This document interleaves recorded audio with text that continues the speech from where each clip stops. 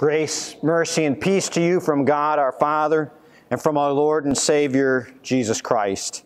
Amen.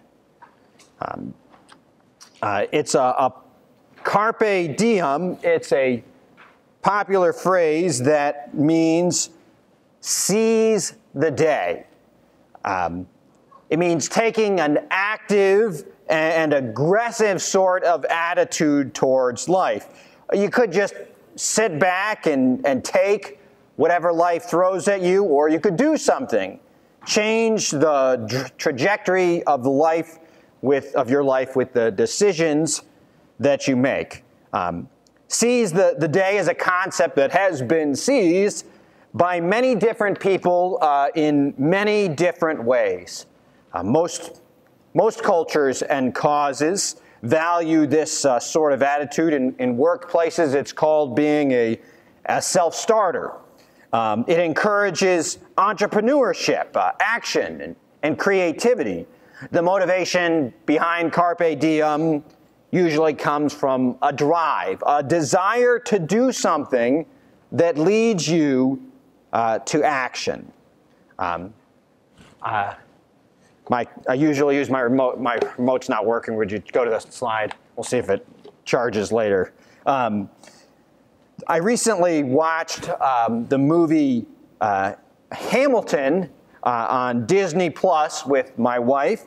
Some of you have seen that movie, I'm sure, or seen it actually in theaters, perhaps.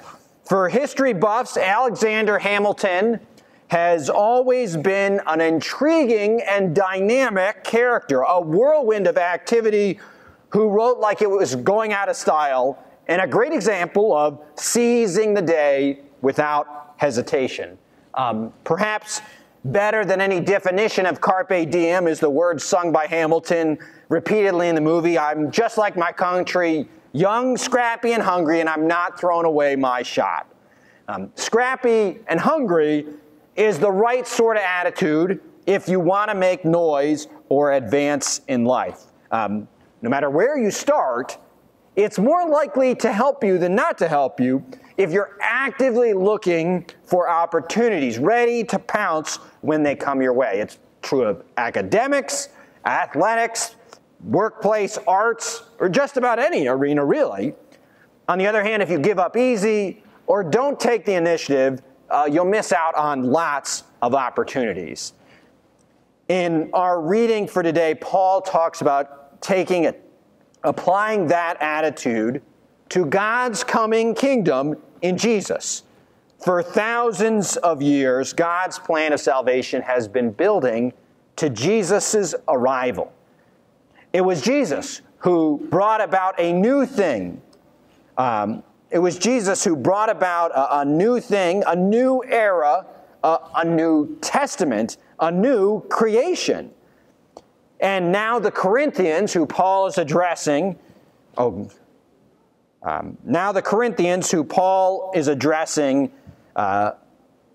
once again having an opportunity to be part of God's new creation. My thing's working now. But the problem is that some of the Corinthians are starting to back away from the faith. They hear challenges that Paul is facing.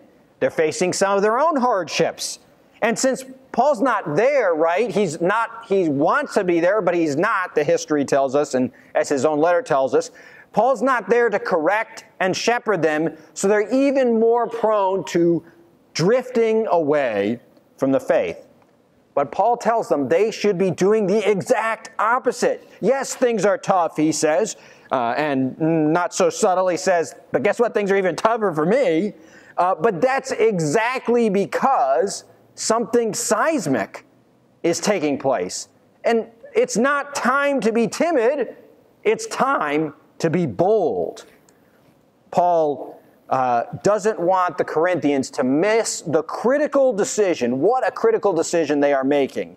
We're constantly making choices about all kinds of things, including what's important to us or what takes priority in our life. Do I want to do this chore, or do I want to do that chore? Or do I want to do this chore, or do I want to watch TV or look at my phone? Do I want to eat chicken, beef, or vegetarian? What's more important to me, time or money? The Corinthians were making a choice about what was most important to them, but they were sort of doing so without realizing it, and Paul wants them to wake up. Did they want the gospel, or did they want an easier life?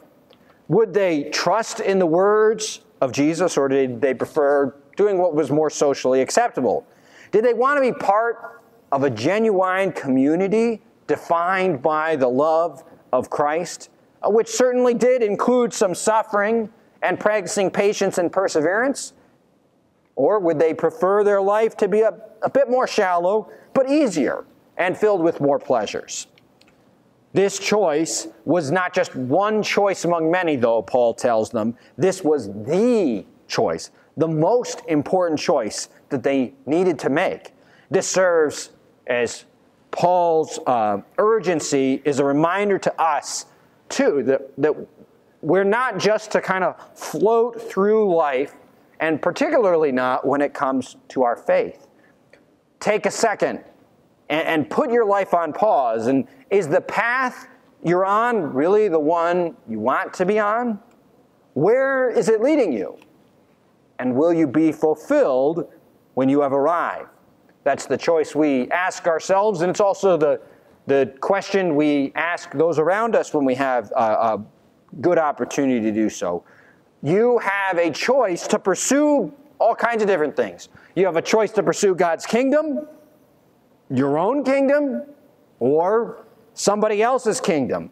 But the truth of the matter is, we're all following an agenda or agendas of some sort, even if you're just going with the flow. That just means you're following somebody else's agenda. Paul reminds us that following the agenda of our Savior, pursuing God's kingdom, is worthwhile. And as he tells the Corinthians, it is more meaningful. It leads to a genuine community and the love of Christ, but it will include some suffering. We will have to practice some patience and perseverance.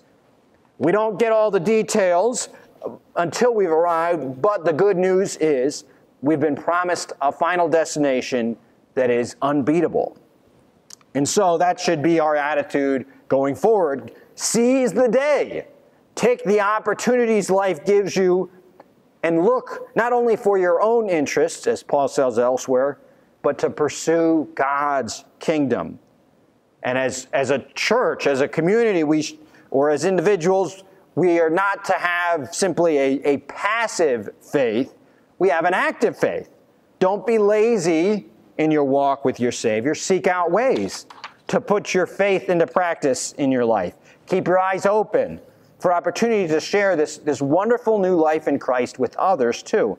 And don't miss out on, we take it for granted, but don't miss out on what God has done for you and is doing for you even this day. Don't ignore God's salvation. Sometimes it certainly is hard to keep the faith, and there's lots of more glamorous options out there.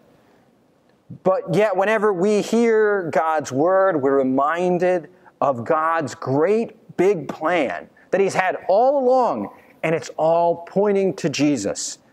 He's the linchpin of our salvation, our eternal hope. In fact, more important than seizing the day is seizing salvation, or we might say, putting faith in the one who has seized us. No matter what, He took the opportunity. Like in the parable of the hidden treasure, we are encouraged to drop everything in our lives to just hold on to Jesus. But perhaps even more importantly, where we can be reminded that Jesus has dropped everything to hold on to us. Philippians chapter 2 says He did not consider equality with God something to be grasped, but made Himself nothing. He's considered seizing you and me more important than holding on to what was best for Him. We are reminded that we have one hope, one Savior, and we have yet another opportunity this morning in word and in sacrament to seize the salvation that Christ has given us, to hold the great treasures of our Lord, His body and blood shed on the cross for us, in, with, and under the bread and wine. Knowing that salvation has come to us, we seize the day because we only have one life to live. And the most important thing in this life, if we really think about it, and I think we all really believe this, is the life-changing gospel. And therefore, we can see our interactions with the world around us looking for opportunities, not opportunities to advance our own cause, but opportunities to advance the kingdom of God. So we can see things in a different light. Conversations are opportunities to connect with others, and perhaps even sometimes opportunities to connect others to Jesus or to encourage fellow Christians in their walk with Christ. Our relationships are opportunities for us to serve others just as Christ served us. Interacting with fellow Christians is a way for us to work together as we follow after Christ. And even Christians who walk by faith, who live by grace and not by works, even sin itself is an opportunity for us to repent, to come back to the mercy of our Savior. Of course, that was the wrong one. Of course, at Grace, we try to provide lots of opportunities to grow in God's Word and to serve our neighbor. We all need encouragement, sometimes correction, and reminders or hope of the gospel. And it's certainly not getting any easier. I think we probably would agree on that. And so one opportunity we want to look for is to helping younger generations build their faith. I know kids and parents have so many challenges and opportunities these days that it really takes a concerted effort to raise kids in the faith.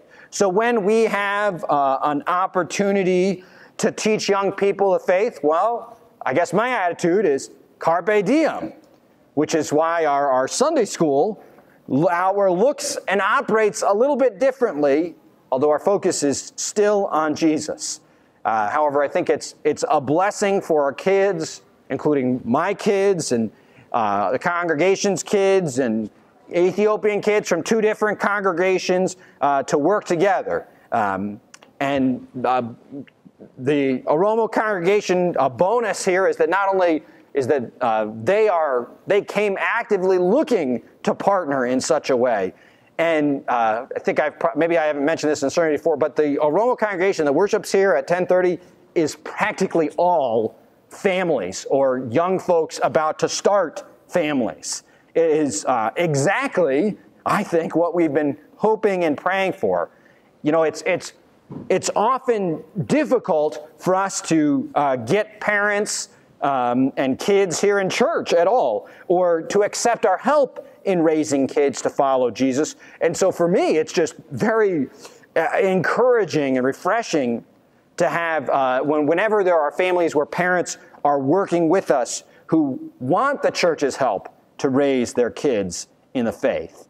And so, again, this congregation, you know, particularly both congregations are grateful and looking to work with us. But this congregation that worships up here was specifically not just looking to rent out space, but they've been responsive and enthusiastic as well as grateful about working with us. Now, certainly anytime you have people working together, and in particular you have people with different cultures working together, you're going to have some things you got to sort out, wrinkles that have to be ironed out.